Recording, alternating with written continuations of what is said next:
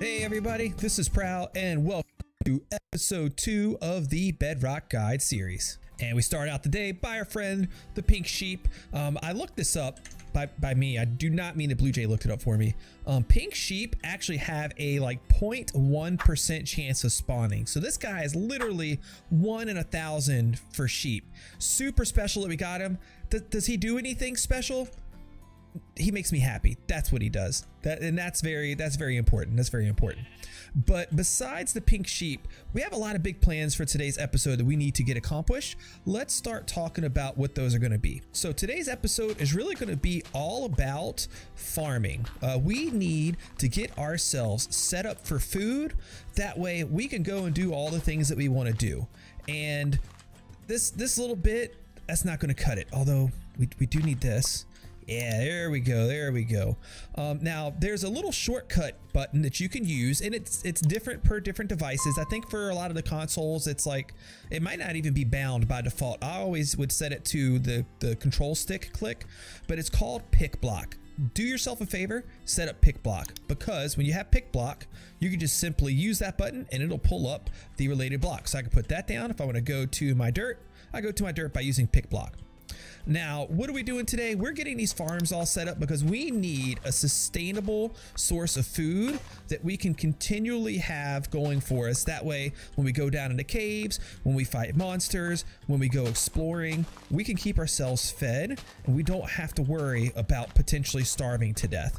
And we don't have iron yet, so we don't have buckets of water to use, although, ooh, there's some iron down there. We're going to get that in a little bit. But what we're going to do is we're actually going to use this area around us. Pro tip number 1, guys, pro tip number 1 for this episode, use what you got. We have a little lake right here. We have another little lake right here.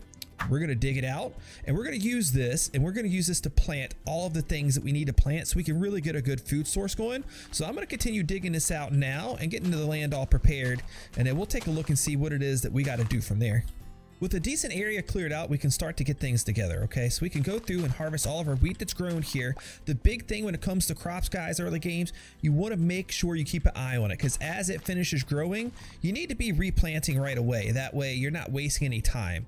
What we're going to do is we're just actually going to use this land right here, and we're going to go across just like this and actually connect. Whoop, you don't need to do those ones. Connect these sides together, because all of this will stay hydrated.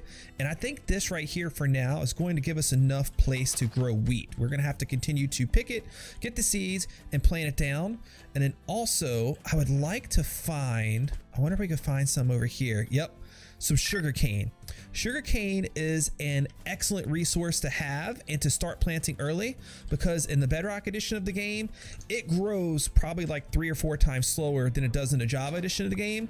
You're gonna have to wait a while for it to grow up. So it's good to get some, plant it early, and keep it growing, because we're gonna need this to make paper and make other things later on.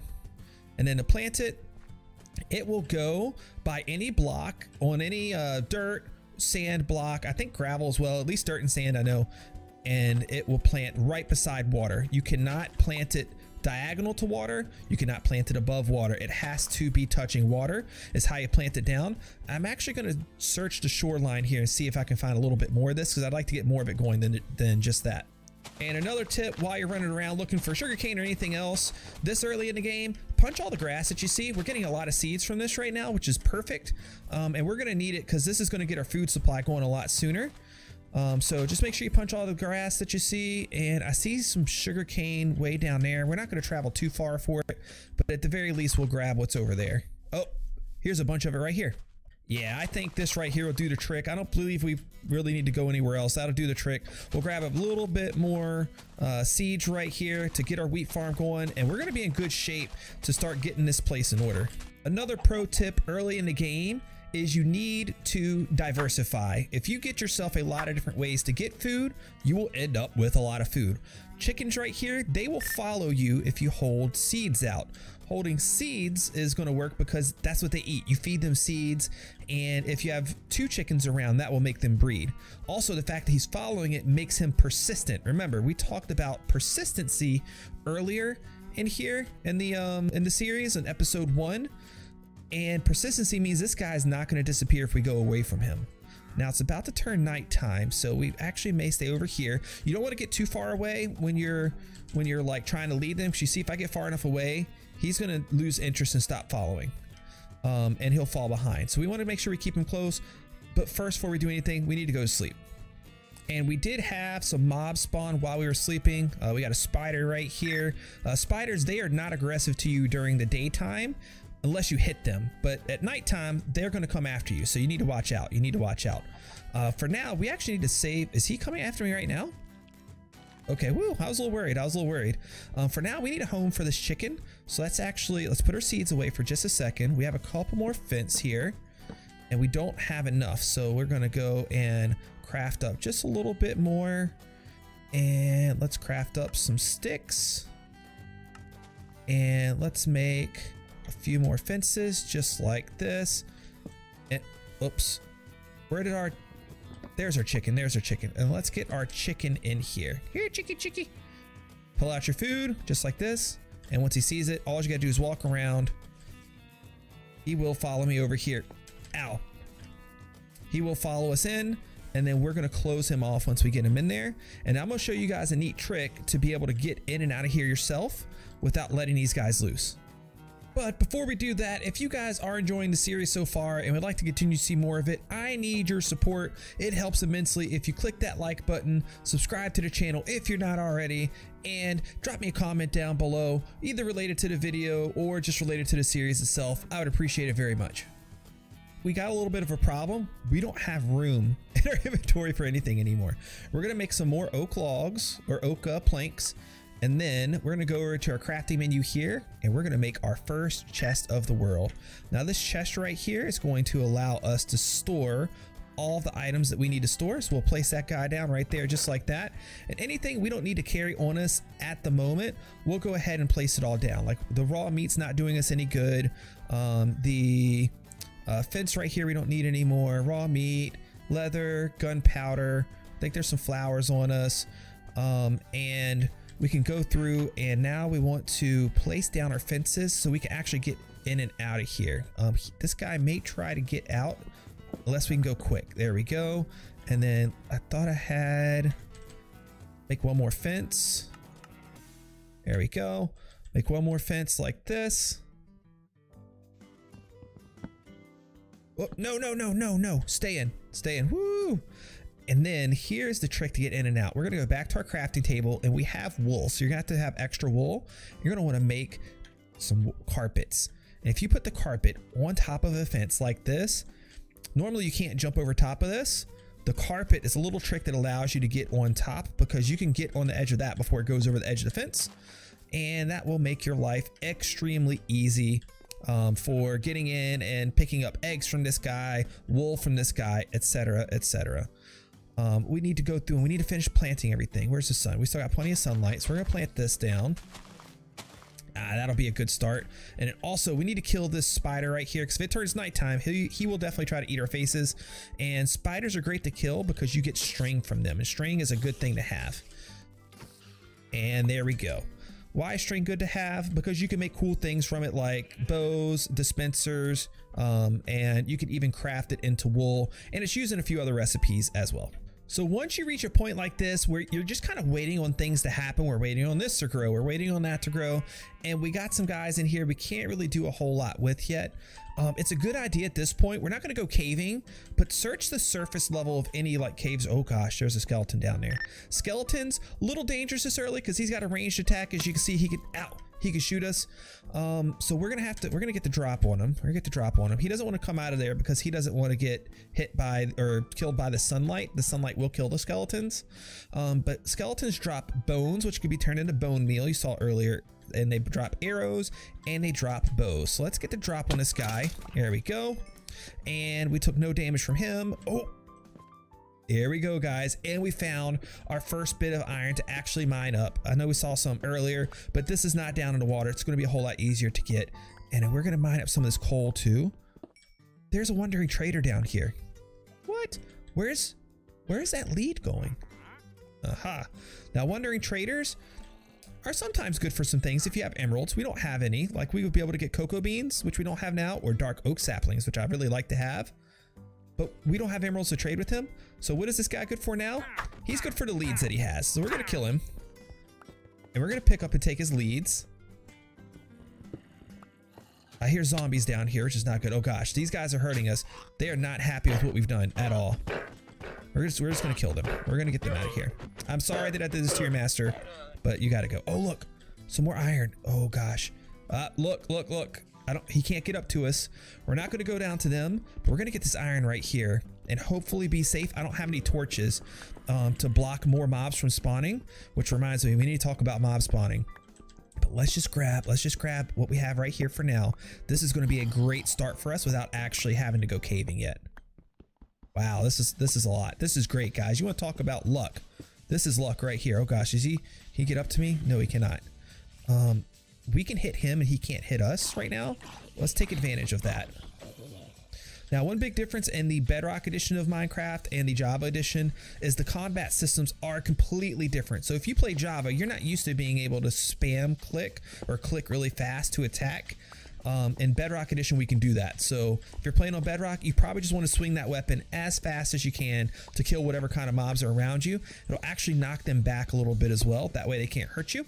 Let's collect the rest of these resources and go up top and let's show you guys what we can do with it. So we picked up a few things. We're going to go to our furnace here and our inventory space is kind of full again. So we're just going to dump off our starter wooden axe here and our starter wooden pickaxe. We're going to actually save those. I would like to put those up somewhere special because that was our first 2 tools of the world. So we're going to keep those in there. And if you guys have any ideas of maybe what we can name them that would signify that they were like for our early game, definitely let me know. We're going to take this out. We're going to get our wood back, and coal is a much better fuel source than wood. It can cook or smelt a lot more items. Now I say smelt because smelting is what you do to ores. We have 17 iron ore. Did I hear something? We have 17 iron ore right here. We want to smelt that down because we can turn that into iron ingots and use it. And actually, just to make things happen a little bit quicker, we're going to make a second furnace because we have the cobblestone for it. Place that down right here. Put the rest of our coal in there, and we're going to cook down some more meat. We got cooked mutton there. Actually, I don't have any other meat to cook, so we're going to take half of this out. Put it in here. That way we can smelt it down a lot quicker. And I'm going to go harvest some things and go to bed. And then once I have the iron, we got some fun things we're going to be able to do with that we kind of need to do. Another nice thing is every time you take something out of a furnace, you get experience points. You see that bar down there? It has a 7 above it, and the green bar is all the way full, indicating I'm about to level up. Those levels are going to be important later because you use those to enchant things, and you can use them to name items on like anvils and things like that. So we definitely want to get lots and lots of levels. 8's not really a whole... Did he steal a block? We're going to leave him alone. This is an Enderman. Endermen, they have some good things for sure. You get Ender Pearls from them. They give lots of experience, but he will totally kill us in 1 or 2 hits right now. We are not going to come anywhere close to trying to fight him. They are non-aggressive until you take a swing at him or until you look at him. And we don't want to do any one of those things right now. So we're going to leave him alone. And now with our iron, he's making me really nervous. With our iron, we want to make our first iron tools of the world. Remember, iron tools are your next tier up. We're going to make some sticks here. Probably more than I need. And we're going to make the most important tool that you're going to have early game, the iron pickaxe. We're going to make one of those. We're actually also going to go ahead and make an iron axe, an iron shovel, and we have a little bit left over to where we're not going to make an iron hoe. We're going to make a sword. And then we're going to go ahead and make a chest plate. Now this iron chest plate is going to help defend you. You see now I got some armor bars down there. There's 3 bars full. It's not a lot of armor, but it's going to help us not get hurt as bad if a monster hits us and dies easy. And also now that we have a sword, we can much more efficiently kill monsters that are around us. So we're going to keep that on our first hotbar slot. That way it's always there ready to go to help defend us in case something attacks us. Now I see another chicken here. We're going to use the seed method to lure him over here, put him in the pen, and we actually need to start prettying this area up. So I'm going to do a little bit of what's called terraforming right now. Really probably a more simpler version of that, which is just clearing out the land and just kind of flattening things out a little bit, because we need to make this area look good. We need to protect it, and we need to have this make a little bit more sense. Our chicken laid an egg, and that egg allows us to make more chickens. There's, I think, a 1 in 8 chance of throwing an egg of it making a chicken, and we didn't get one that time. That's a little disappointing. Now, the next thing I'd really like to do is actually block ourselves from having mobs being able to attack us. We got 2 eggs here. Let's go ahead and throw those in here. Nope, no more chickens. And I picked up some coal from just that little like dip in the ground right there, that little cave-like area, but it's only 12, and that's not a lot to make ourselves a lot of torches. But what we can do is we can actually take this coal, and 2 of these pieces of coal will burn all of this birch into charcoal, and then we will then have 2 pieces of coal made as 12 pieces of charcoal, which can be used just the same to make torches. So like that, we just grab it. You can go to your crafting bench, or this one you don't need your crafting bench for, and you got torches right here, and torches are going to help you light up your area. That way you don't have any mobs spawn. Now, this little area that we have set up here for ourselves, just so you guys know, this is not our permanent base. This is a temporary base that we're messing with right now, just to get ourselves established and ready to move on to a more permanent location. Look, I left some coal down here. We want to be able to move on to a more permanent location in not too long, but while we're here, we want this place to look really nice. So I'm going to go ahead and I'm going to work up a little bit of structure to go around this and a way to light it up and make it look good. We're also going to make a nice area for our animals to be housed, and we need to find a good area for ourselves to be as well. I don't quite know if I want to use this hillside right here and carve this out, or maybe if we use this little area right here. But I think we're going to make this like a little farm area. We'll build like a actual house here in the next couple of episodes.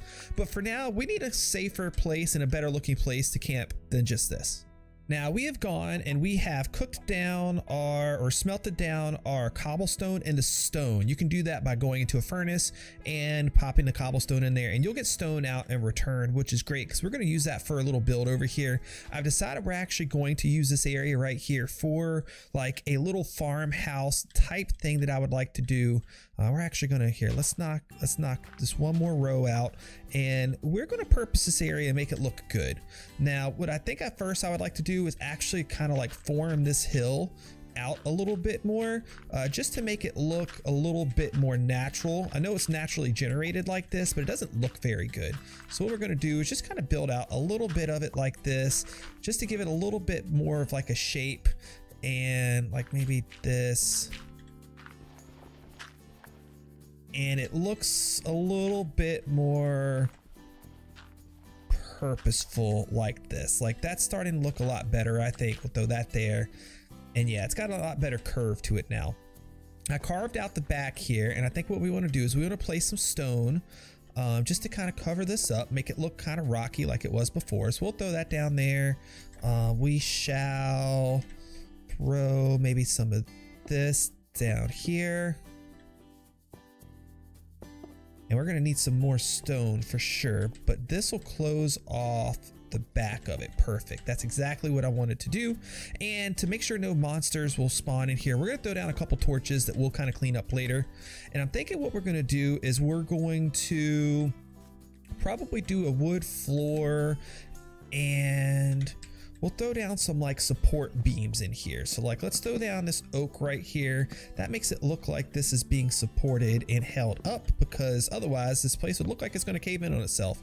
So we'll put that guy there. We'll put this guy right here and fix this one up top. And then we're going to turn some of this oak into planks. That way we can have like a good looking floor that goes with this. We'll throw in a couple more support beams just to make sure this place looks like it's being held together. Maybe throw in one in the back right here, and then let's throw in another one in the side, like right here, like this. No, I don't like that one at all. I don't like that one at all. Be willing to change. If you don't like something, rip it out, rip it out. That's one of my biggest tips, is sometimes you got to kind of play around, and sometimes just ripping things out is going to be the best. Like we're going to take this guy out and we're going to move it over one. And I think that'll be all we need for in here, because we don't want to overdo it with our support beams. It's going to take away from the room, which is not really that large anyways. We could go something like this maybe. Yeah, I kind of like how that looks, and we'll throw like a stair or something in there to just kind of connect that up a little bit. Let's go and let's make some blocks for flooring. Pro tip number 2 for the episode: instead of using all of your oak planks, especially for the floor, use slabs instead. What we can do is we can make several of these guys, and it's going to make our oak wood go twice as far. We can go and just throw all of these slabs down in here and have ourselves a nice looking little floor. We've actually given ourselves, I think, a pretty good amount of space to work with here, because we can fit all the things we need in this area. I didn't make enough slabs. We can make a lot of room for chests and other goodies in here. So we're just going to turn the rest of these into that, make a few more of these guys, and let me finish out the floor and do just a little bit of decorating. And with a little bit more changing of the hillside here, I think what I've decided we're going to do is we're actually going to pull across logs just like this. And I don't know if I have enough or not. I think we do. And then you can actually do what's called stripping the logs. We can actually, here, we're going to take out 1, 2, 3, 4, because we need a doorway. We're going to take out those 4, and we're going to strip the rest of these just like this by holding down the, for most people to be the right click button. Like I said, I invert my buttons, so it's left click for me. Let's get up here, take a quick look. Yeah, let's bring across this one more layer just like this. And awesome. Now we have a front to our place. We need a doorway though, or we need a door. We have a doorway, so we're going to go to our crafting table. We have some planks already. And if we go to right here, oak door, we're going to right click this or left click this, and we have 3 oak doors now. My recommendation, you need a little bit of depth to your build. Don't stay on the outside and place it, because that looks super flat. So we're going to actually go through, chop these guys back down. We're going to place them right here on the other side. Now, if we look, we have a little bit of depth, which is great. We still need to do a little bit with this. It looks very flat and very plain and a little boring. So I'll have to decorate that up a little bit. But from an inside, other than maybe replacing some of this with more stone, I think just to kind of like pretty it up a little bit, I think this actually looks really good. So we can start moving all of our stuff in here and calling this our home. And now it is time for interaction by you, the fans, the viewers. Me and BlujayGames have found a little way that we can both involve you in our everyday doings, and for us to, hello chicken, for us to be involved with each other while we play the game as well. It is a game called Resource Roulette, and you will see more about this at the end of next episode when we actually create the system for it. But basically, it's going to be a way where we randomly choose who gets somebody a resource, how much they get, and what that resource is. Now, how you guys get involved is right now in the comment section. Do it right now, is drop a comment down below asking or telling us what resource you would want me to get from BlujayGames, and go to BlujayGames' video if you want to as well, and let him know what resource you want him to possibly get from me. Your comment will be randomly selected from all of the comments, and if yours wins over the ones that me and BlujayGames already have in our own lists, not only will BlujayGames have to get that resource for me or me for him, but we will have to get double of whatever amount gets drawn of that resource for each other. So I ask that you pick things that you know I need, like oak wood or iron or cobblestone or maybe some kind of food or plants or something like that. Let me know what things you would like for me to get from him, and hopefully I win the drawing and we get a lot of free stuff. Now that is going to be it for this episode, guys. I'm going to go through, collect a little bit more here. In between episodes, I may just do just a little bit of harvesting and kind of finishing out the area over here. And we'll kind of recap anything that I don't show on camera, but kind of in typical like Minecraft Bedrock guide fashion, we'll try to show almost everything on camera. We didn't get as much done today as I was hoping we were going to. It's about to turn night and I'm kind of scared. We wanted to get some stuff done over there, like get something set up for the like the plant area. So I may do a little bit of that between episodes, or do it at the beginning of next episode. I'm not quite sure yet which way I'm going to go with it. And then also next episode, stay tuned, because guys, it's time to go mining. Yeah, we're gonna venture down into caves. We got a good food source coming in now. I think we can risk going down there. So I will see you guys for the next episode of the Bedrock Guide. Thanks for joining me for this one. We're gonna feed some chickens here because chickens need to be fed to make more chickens. And you guys have a good one. Goodbye.